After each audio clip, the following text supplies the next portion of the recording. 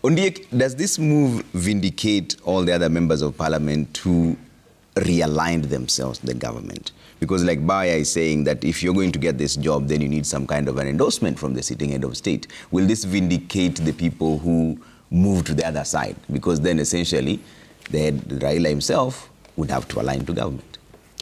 Yeah, in my view, this position, as it is coming, whether Raila will get it or not, matters a lot to the country. And also, the fact that a Kenyan would get an opportunity to chair such a very senior continental position is very important for us as a country. And we need to look at its bigger picture and what will come with it. But as to the man Raila Odinga, I think that obviously he qualifies a great deal to be the chairman of AU. And if so is to be selected, then I believe that he can have enough knowledge and experience as to how much that Africa requires of such particular position. But it will depend on two things. Number one, our diplomatic position in the continental stage. What does Kenya offer in African continental stage? And the demeanor of our state, and also the outreach of our government, of our president, as he has said, because this is a position which you cannot get if you don't have a blessing of the president. In fact, you cannot be picked from nowhere to be the chairman of AU.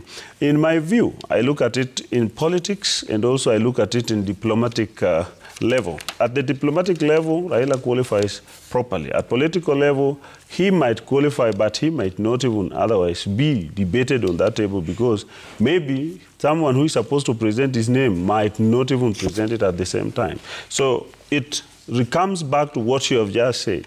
Once we go into an election, we have to believe and understand our processes that there must be a result. And when result had come out, it was necessary for Raila and his cahoots to understand that the process was ended and they should have not delved so much into election results, which actually went even up to the Supreme Court. Because now it might even jeopardize his chances of getting this very important position. And in fact, his removal in the initial position was just political. So he has to also remember, to know how to play his cards right. But now back to the local politics. I know there are members of parliament, and I'm very, I might say here, a person like Senator Mwok, we are with him here. He might not wish to see Raila leaving political stage because some of them win based on Raila's name. I'm happy he's here. He will defend that position. So there are politicians in our region, like Luo region, who do not afford to run for a position as long as they are sure Raila is not there, because they campaign regularly using his name that they are going to assist Raila somewhere at the top, which they actually don't do at the end. So they will ensure that Raila doesn't go for this job. And if he goes, then some of them will really persuade him that, Baba, don't go, because they know their survival is only Raila's hands to be raised in some particular big rally at home, so that they can come back to the positions they are in. So they are going to persuade him to the best level they can. But I know there are people who want him to go, like Alonzo Musyoka will advise him, this is the best thing for you, so that he can leave that vacuum for him to run on Azimio ticket or something like that. And people like Joho are also looking for position to run for, to have the flag, to be flag bearers of ODM and also within Azimio, if it will continue up to election. So personally, I look at very many things in this thing that Raila might want the job. And actually, he wants it. I'm very sure Raila will settle for anything as we speak, because he doesn't know what 2027 will bring.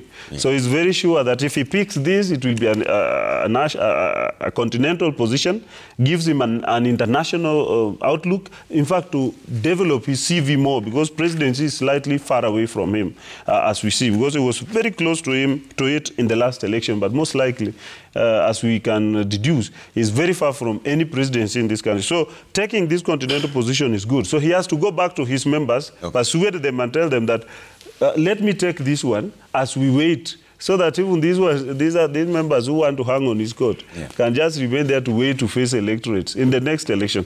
But the main thing, Kenya, as a country, if we might work towards navigating our ways into getting this position, it will give us a very good diplomatic position, and it will elevate us to a big level in the continental picture. All right.